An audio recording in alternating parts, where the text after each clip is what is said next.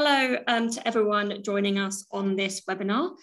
We will get going very shortly. We'll just give people a few minutes to dial in and join us. In the meantime, it'd be great to get some insight into where people are joining us from.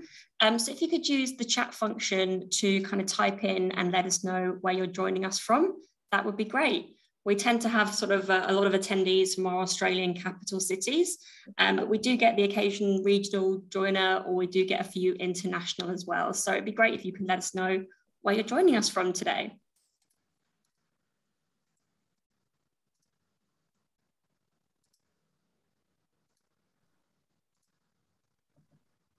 From Victoria, lovely, hello. Sydney, yeah, we're in Sydney as well. So myself and Martin are both in Sydney. Hello. Hi, everybody. Wollongong as well. So there's lots of New South Wales, Sydney.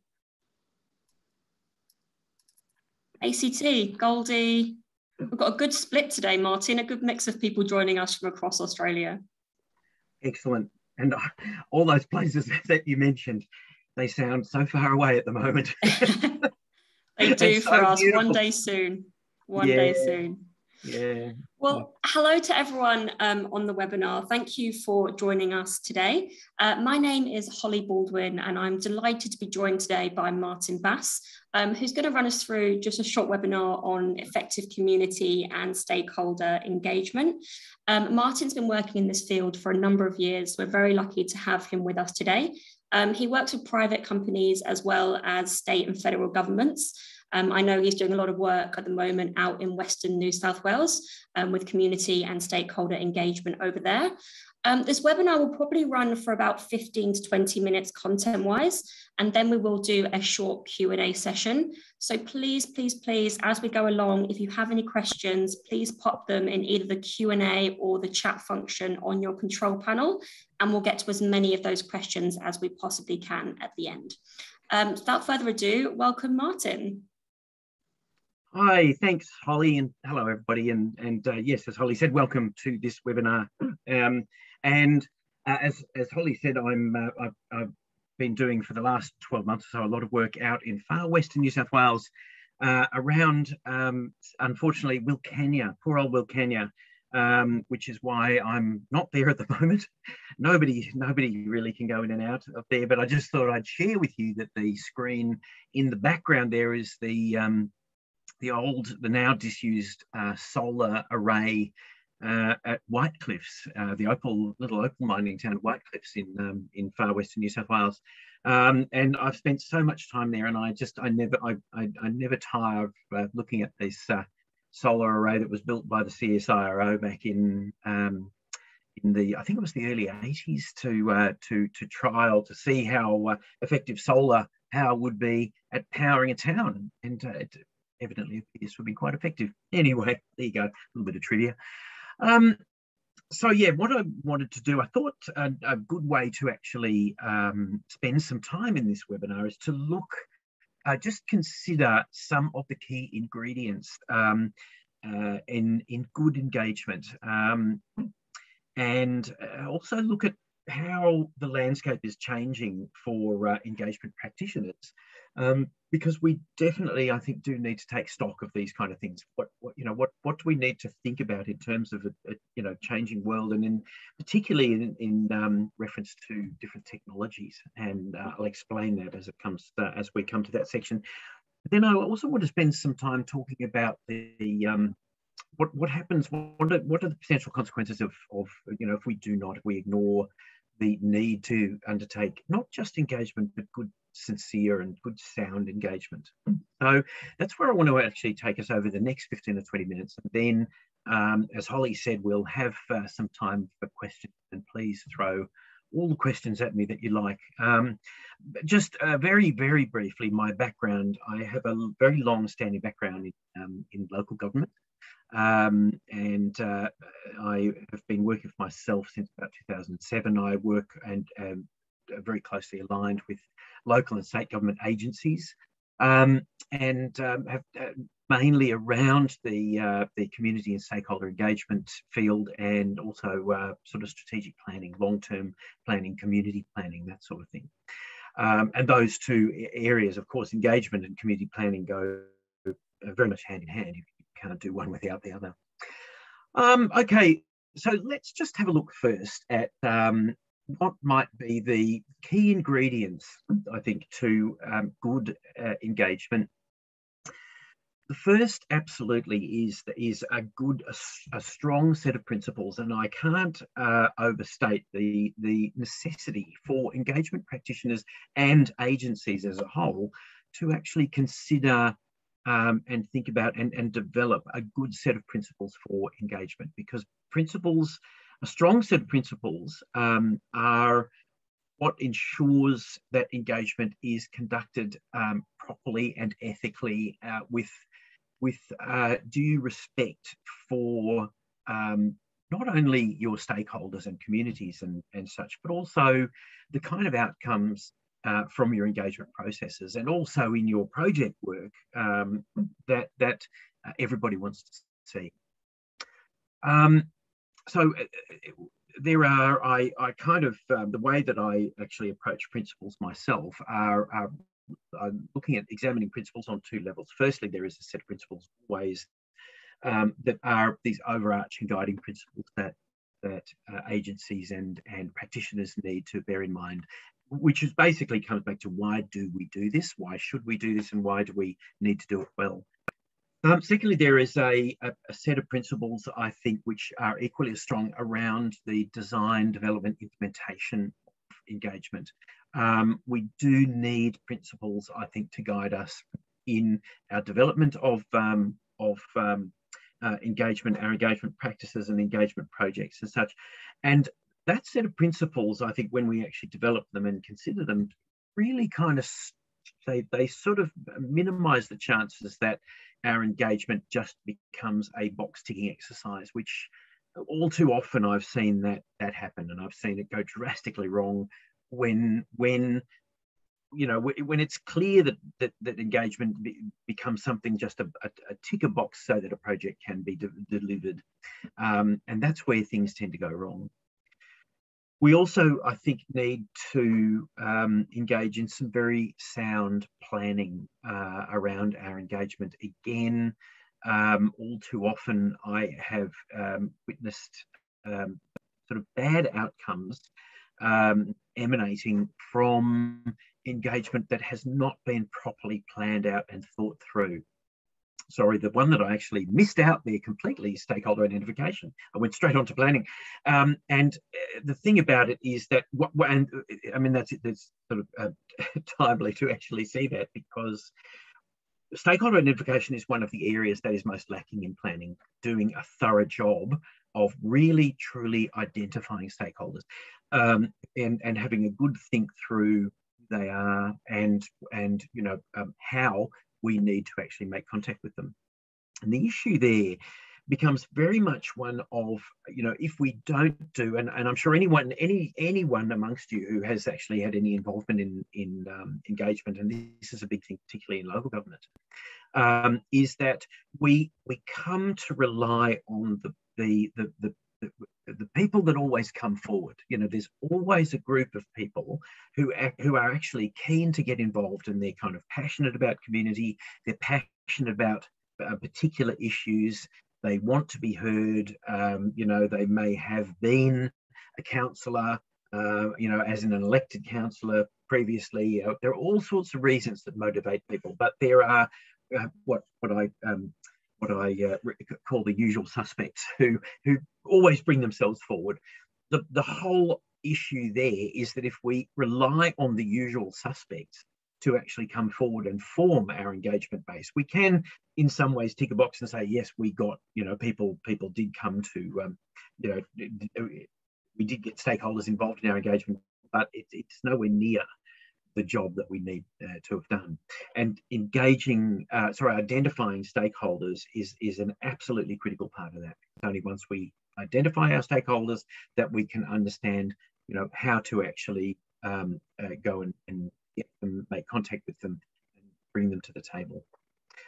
That is just one area of the of planning that we actually need to consider. We need to consider so much in planning in terms of where engagement fits in an overall process. And if we look at engagement that needs to happen across the life of perhaps a project, we need to actually look at, where does engagement belong within the life of that project? And so planning, developing a good engagement plan will enable us to actually consider that.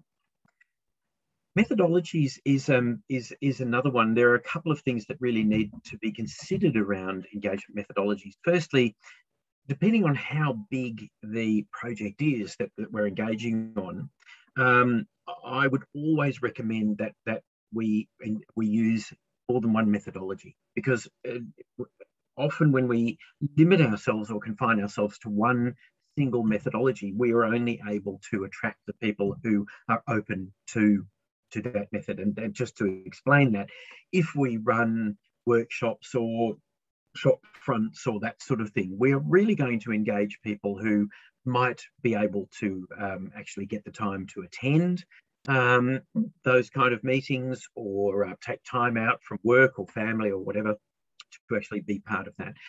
Of course, there's a lot of people who can do that, who will be able to do it and believe that the project or the issue that's being engaged on is important enough to take that time out. But there will always be people who either cannot or will not get involved in actually going somewhere and being part of something. And therefore, in those kind of situations, we might look at using a survey that is perhaps accessible online, or in whatever form on social media, that sort of thing, to actually attract those people or enable people to participate. So the whole kind of what we're actually trying to do when we in our planning and when we engage in general is to have the broadest and the farthest reach that we possibly can have, to bring as many people as appropriate as we can into the fold to be part of what we're doing.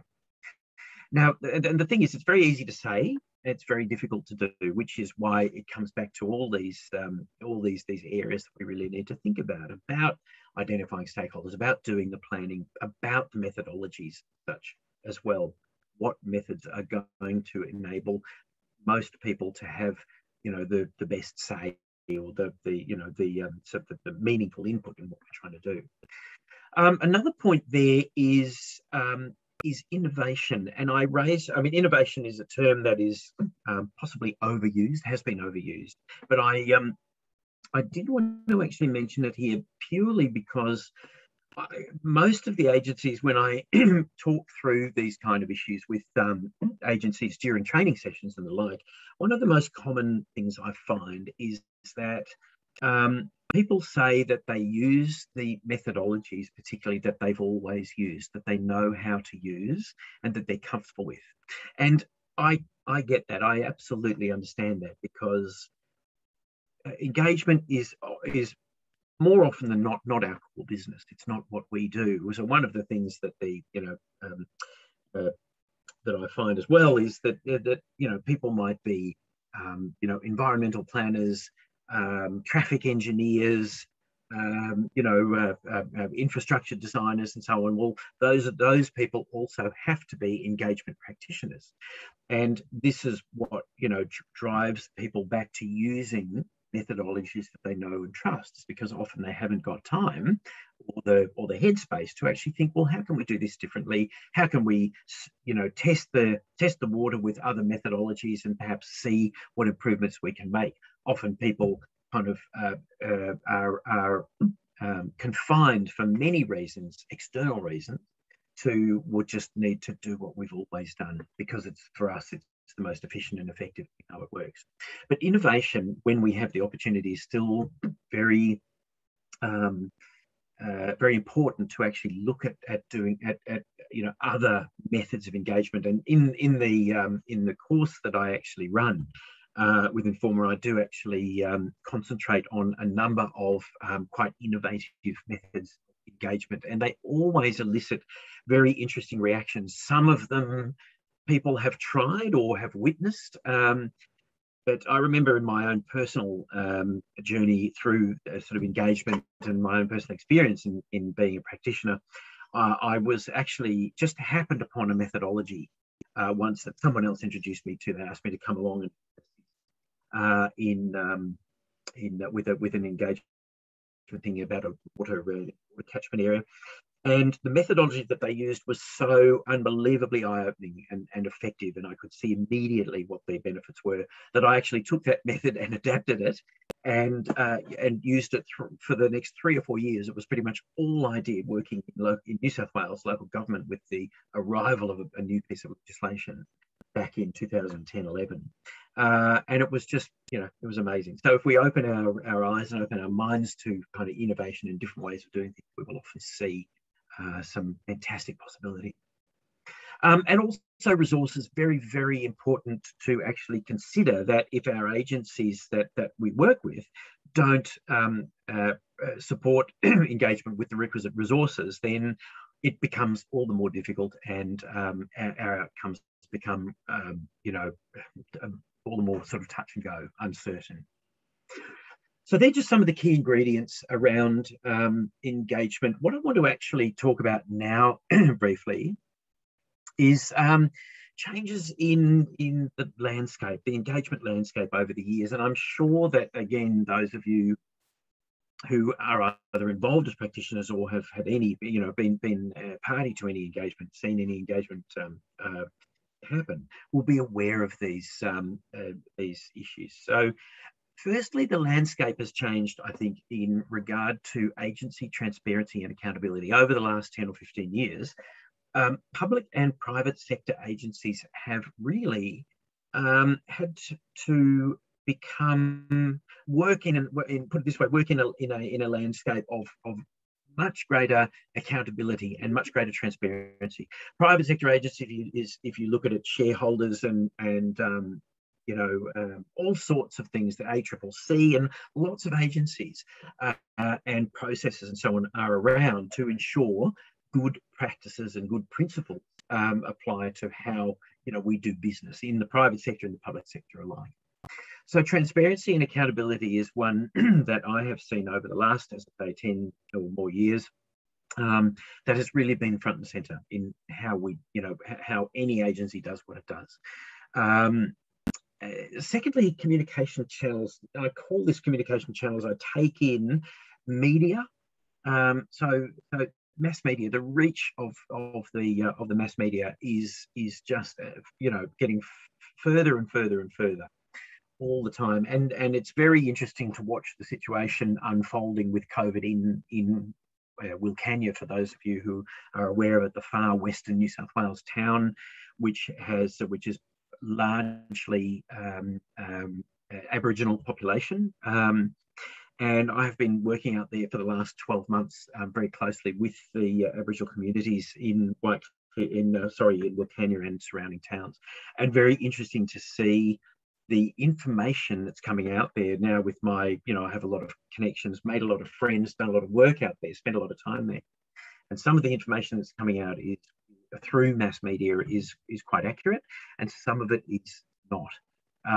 But what it actually shows me is that the media is the reach is getting further, and the scrutiny around media is getting is sort of not there as it used to be around the content, the actual messages.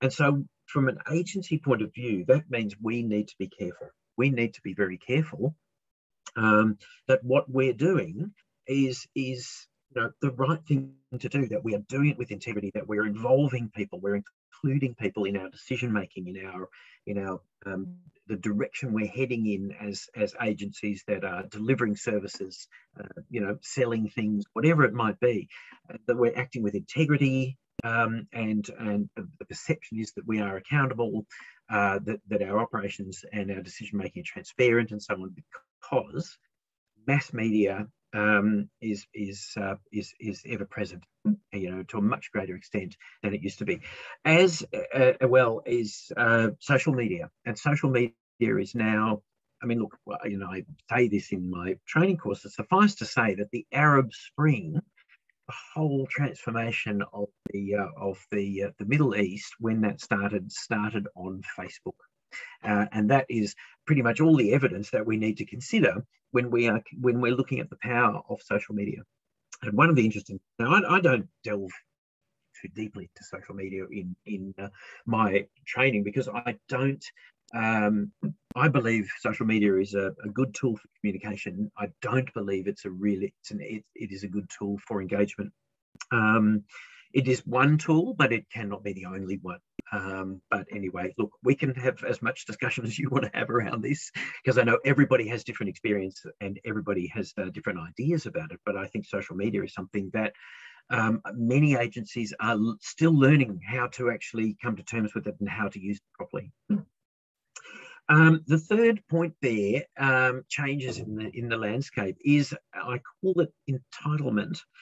When we actually talk about concepts of people's entitlement, people are entitled, it's often in a negative context. And I want to say at the outset, this is not in a negative context, but what I actually want to say here is that people, consumers, be they ratepayers, be they taxpayers, be they purchasers of goods and services and so on from the private sector, are increasingly aware of their entitlements,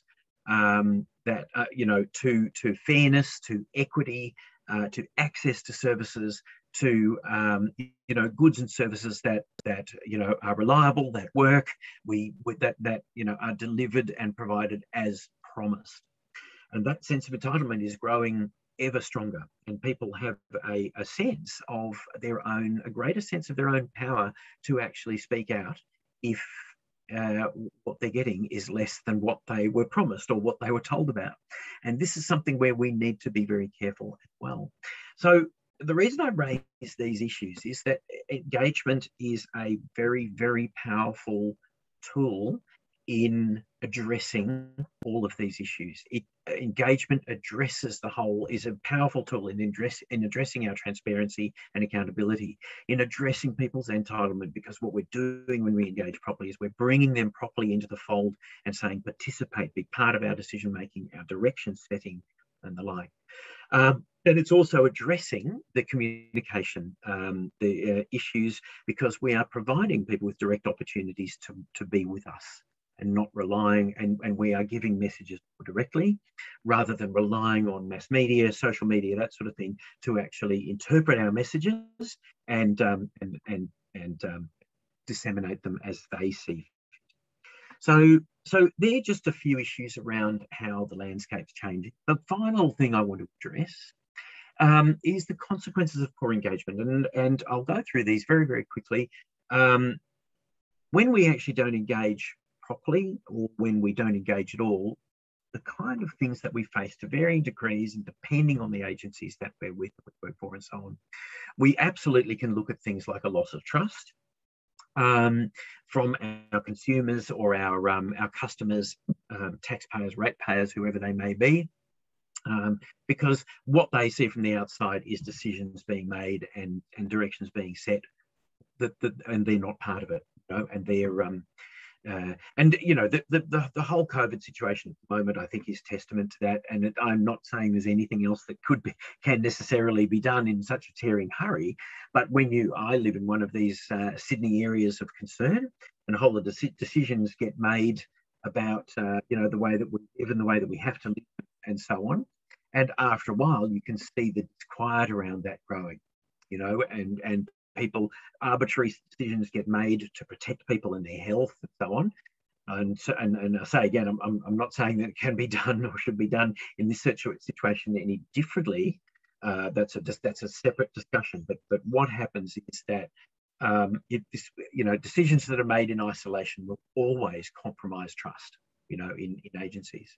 The second one is conflict and hostility. Again, if people see decisions being made and things happening in their and they're alienated from that, and they haven't been involved and so on, and their outcomes they don't like, then that gives rise often to considerable hostility and conflict. And I have all manner of horror stories to share with you.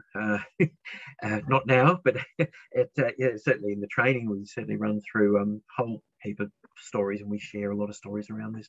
Again, the impact on efficiencies can be huge. We do often have to stop the clock, go back to the beginning and restart processes. And I have been witness to this involving millions of dollars of either wasted money or wasted project, funds and so on, having to reinvent, redevelop, recommence projects, redesign things.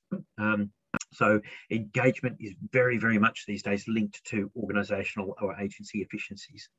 A lack of engagement or improper engagement can also deny us opportunities that we would otherwise have. It would deny us some, greater thinking in terms of the people we involve, all manner of things. But engagement does present a host of opportunities in terms of how we do what we do and the outcomes we're looking for. And the next point there is inappropriate project outcomes. And again, all of these are interlinked. I mean, inappropriate project outcomes can most definitely lead to inefficiencies, greater expenditure that's required, wasted money, wasted time, and so on. And a whole lot of legacy issues. If we don't do it now, we set up. If we don't do it right now, the relationships and the engagement, we set up legacy issues for those in the future. Within our organisation, because we actually act either passively or actively to diminish trust, to diminish relationships, or let relationships go. We ignore them, or we don't give them due regard, and that leaves a host of legacy issues for people who will tread in our footsteps afterwards to actually pick up and then have to work at repairing and addressing because we haven't paid attention to it now. Okay, I am worded out. I think we're pretty much coming up to time, and we do want to leave some time for questions now. So what I'm going to do is hand back to Holly to take it from here and just talk a little bit about the course, and then we'll take some questions. Lovely. Well, thank you so much, Martin, for that. It was definitely very insightful with a few tidbits that people can take away. Please do stay on the line and use that chat function if you have any questions. We'll get to Q&A very shortly. We do have the Effective Community and Stakeholder Engagement course coming up with Martin in September. Don't worry too much about taking all this information down, as we will send out an email to all attendees post-webinar. We're delighted, though, to offer people on the line today a 10% discount. So please do get in touch with us. You can email us at training@informa.com.au, or we'll obviously have all our contact details in the email. Martin does also work with us to kind of customize courses, and we can run them in-house. So if you have a team who you think would benefit and you might want to look at some customized training, again, let us know and we will be in touch. So yes, Q&A. We have had somebody say some great nuggets here. Will the webinar recording be made available? Yes, it will. So yes, we will send over an email in the coming days with a recording and some more information as well. So thank you very much for that question. I have had one come in here privately, Martin, that says, I'm new to engagement and a lot of our planning documents and templates were for the pre-COVID face-to-face world. Do you have any recommendations on how to look at this from a virtual perspective? Yeah, look, not as such, not at the moment, because the COVID landscape has changed so much and so quickly. So when you actually consider what happened last year, the first half of last year, the world just basically stopped. For the first, probably from February to early March to around about June, July, I think, as far as I recall. Then everything opened up. And it's only with this Delta strain rearing its ugly head that we actually now are kind of having to think about this all again. So look, yeah, what that means is that no, I certainly haven't had any time or space to actually be thinking at all about life and engagement in inside the COVID in the COVID room. But it is probably, it may well be a question that we need to consider. I think the way that people are talking at the moment, though, very much is about just, the unlocking and being life in an unlocked world once we get vaccinated and such. So, look, suffice to say there that there really hasn't. I haven't had personally an opportunity to do that. I've been very, very busy out in the far west of New South Wales over the last 12 months, as Holly said, and it's really only in the last couple of months that this COVID situation has impacted, and everything is on hold because technology, looking at this environment, at the COVID environment, when working with a community out in the far west, they just can't manage any engagement online. The telecommunications out there are bad, and as one of the things that you need to think about in terms of any online engagement is who are you cutting in and who are you cutting out with your engagement, because still not everybody actually either has access to or desires to use or is able to use this kind of technology. And people, there's a myriad of people who just don't have access to this. And some of the people that we may consider are kind of people with disability, people who are very limited in terms of personal finances and so on, if they just can't afford the technology. Other people from non-English speaking backgrounds. So there are a host of new things that need to be considered if we look at this kind of potential for this kind of online engagement. We actually need to give huge consideration to the kind of people who we're cutting out by doing that. But anyway, look, big subject for discussion for sure. Yeah, definitely. Thanks, Martin. The next one says, you only briefly mentioned about developing a good engagement plan. What would you include in this? Look, there's a whole, there's sort of 6 or 7 different points, and people, what I encourage people to do is use my template, if you like, which is just basically a list, to develop your own. But the kind of thing that I'm the kind of planning that or the kind of points I take into account in engagement planning are things like, we start at the end. So basically, when we set an engagement, when we develop an engagement plan, the very first thing we do is figure out what do we need to walk away with from our engagement. And starting at the end, I know that's a cheesy throwaway line, we start at the end and everything falls into place. But it really is the case where if we start by considering what outcomes do we want from our engagement, what do we need to actually walk away with from our engagement events, that sets the direction for where we're going. So we actually acknowledge the engagement outcomes that we need. Then we can start to piece together, all right, who do we need to come to the table? Our stakeholder identification. And then there are various methods of stakeholder ID that we need to kind of use and engage in ourselves to actually figure out who we need to bring to the table.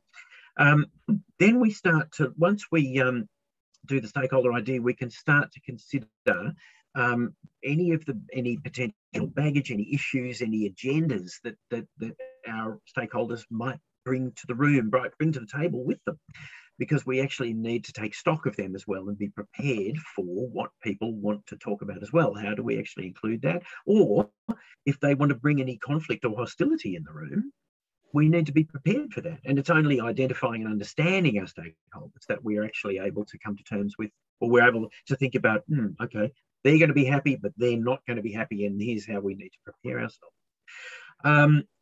And not prepare to be combative and defensive, but prepare to accommodate everybody, prepare to hear what people have to say. But we do not want to feel like we're being blindsided or ambushed.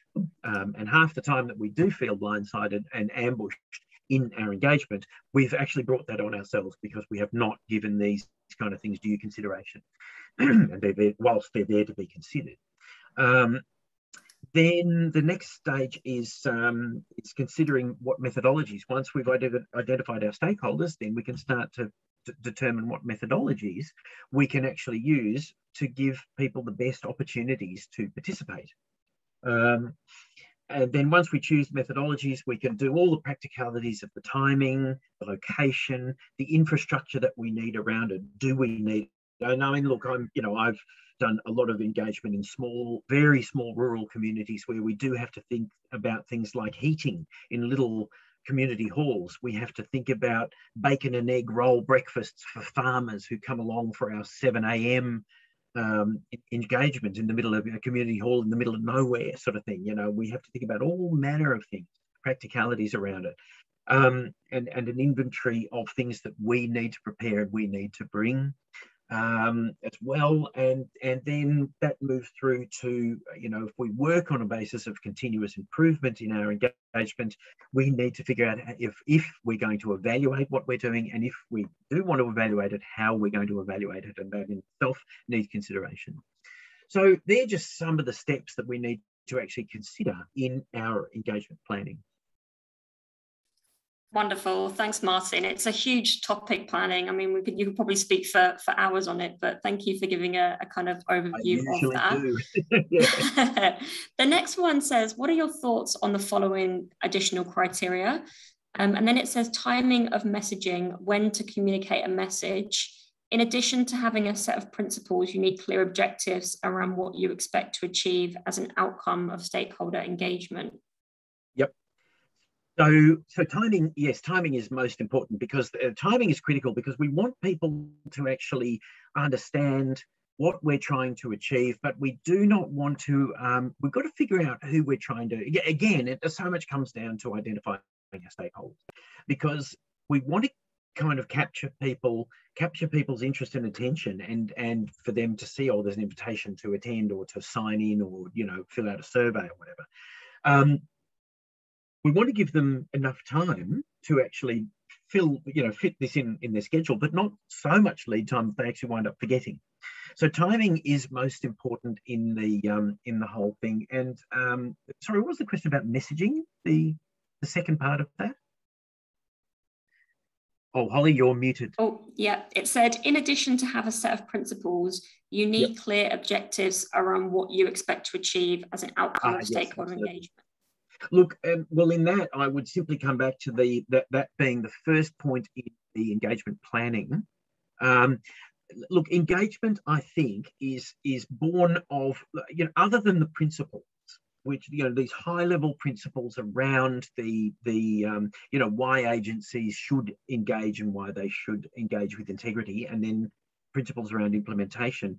Engagement is, I think, it needs good practical thinking. So when we're actually thinking about the objectives, build that into our planning, because it's only once we actually recognize or discuss or bring to the surface what are we trying to achieve, the objectives, that we can then plan everything else. Then, it's only when we're actually looking at the objectives that we start to actually be able to think about who the stakeholders are that we need to bring into the fold for this, and so many of the other kind of planning decisions that we need to actually, planning kind of steps and decisions that we need to actually go through. So yes, objectives are critical, but you see, a set of principles doesn't necessarily, won't change. Objectives will change. The objectives need to be adaptable to the job we're trying to do, to the project we're trying to develop, the service we're trying to design, that sort of thing. So keep your objectives adaptable and flexible, and apply your objectives your thinking around what objectives you're trying to achieve. Keep that to each individual project. Otherwise, objectives is perhaps just another name for principles, high-level principles, because we could sort of describe, transparency and accountability as an objective, but it's also a principle. So, it might be a tomato kind of situation, in terms of, like, if I describe principles as the why agencies engage at the highest level, as maintaining transparency and accountability, efficiency in agency outcomes and that sort of thing, then they are also objectives.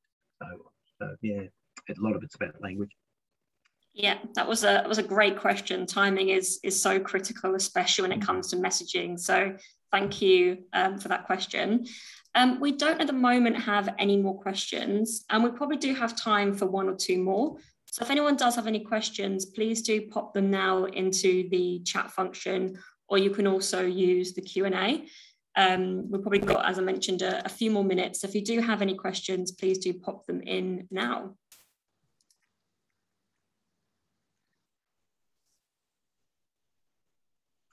I'll just say while we're waiting that the timing. I hope that what I was, my comments around timing there was what you what the question was looking for. Timing is something that I mean, there's timing considerations in terms of the messaging, absolutely. And I come back to, it can't be too early, it can't be too late, for all those reasons that I went through. But also timing of engagement in projects. I'll just actually throw in a little thing here. Holly, do let me know if there are questions that are coming in, but otherwise let me say that timing of engagement, as a little rule of thumb, I time engagement through the life of a project. I time engagement when any of the core of the project changes, changes form, if you like. So for example, writing a community plan or developing a community plan, you engage with community to get their essence of their priorities, their sense of what they want in their future and aspirations for their communities and that sort of thing. So we get hundreds, if not thousands, of comments from a great many people who have participated in that kind of engagement. We then need to kind of crystallize, we need to look for common themes, we need to crystallize that information and condense it to develop sort of representative statements, if you like. And that is the opportunity, or that's the next opportunity for engagement. It's not just an opportunity, it's beholden on us to sort of go back to people and say, all right, so, here are all the comments that you made, hundreds and thousands of them. Here's how we have condensed and crystallized them, and here are the representative statements that we have actually developed that represent what you've said. Is this accurate? Have we represented your thoughts, your ideas, and your comments accurately? That's the next time you go to engage with people. So each step of the way, you take a project, you develop a project and such based on engagement. When you transform anything around that project, that is the time to go back to people and say, are we on track here? Are we doing this right? Is this what you said? So on. So just a little rule of thumb to think about. Awesome. Thanks, Martin. We did get another question come in. Yep. So it says, what's your thoughts on formal versus informal engagement activities? Okay, look, that is a great question. That is a top question, because it's a dilemma for me all the time. What we need to actually do is we need to take our cues from the people who we're working with, our stakeholders or communities and such. So if we are engaging, for example, with other government and non-government agencies, for example, would probably err on the side of formality. And I'm interpreting here, I must say, what you are, what the meaning of formality here. But I would probably dress professionally, and I would probably, make presentations, pretty high level and so on. Mixing with community is a very different thing, though, and other stakeholders, because you do not want to either scare them, and you do not want to give them an idea that you are so kind of alienated from them, that you're from a completely different planet. So if they turn up in kind of, their weekend clothes, if you run a Saturday afternoon and you turn up in a suit and tie, most times that's going to look out of place. So informality, I think the high side of informality is what we're after. So, for example, when I started engaging out in Wilcannia and Menindee and so on with the communities out there, so largely Aboriginal communities and farming communities. So they turn up in a myriad of different clothing and outfits and so on. And I said to the general manager of the council there, how do you want us to dress? What is appropriate here? I took my cues from somebody there who I was firstly from how I was working for, and secondly who was familiar with the how to actually do this. And he said, look, no tie, which is good because I don't own one. No, just smart casual, that sort of thing. Well, the first time we went out and I did that, I did the smart casual thing, and I felt like it was okay. I was sort of accepted and so on. Once the relationships developed, I felt much more comfortable about being in, jeans and a shirt and boots or sneakers or something. Never t-shirt, never thongs, never shorts. That's out of can't do that. But coming closer to the people that you're working with in terms of that level of informality, you always sort of need to slightly be on the higher side of it, I think. But I don't think there's, just when we're working certainly with communities, drop the suit and tie. It's too alienating. And it's sort of like it works on the same principles as why, the reasons why judges wear their fluffy sheep woolen hats is to actually give them separation and authority. And we do not want that. We want to look presentable, and we want to be presentable in our language, in our appearance, and that sort of thing, but we do not want to be scary. We don't want to be intimidating. So I hope that answers your question. But overall, the strongest point there is take your cues from the people that you're engaging with, and be sort of pretty much at that level, at their level. But I would stop way short of, if they turn up in t-shirt and shorts and thongs, I would advise not to do that. But there is a sign that you can be pretty sort of smart, casual, jeans and a comfortable shirt, that sort of thing. So anyway, I hope that hits the mark for you. Lovely. Thank you so much, Martin. We haven't had any other questions come in, so I think we probably will leave it there. Yep. Thank you so much to everybody on the line for joining us today. It's been great to have you here, and thanks for being so interactive with questions as well. We will send out, as we mentioned, an email with some more information and a recording of the webinar. But the biggest thanks of the day obviously goes to Martin. Thank you so much for your insight and joining us today. It's been a pleasure. Lovely. Thanks, everybody. Wonderful. Thanks all. Bye-bye. Bye.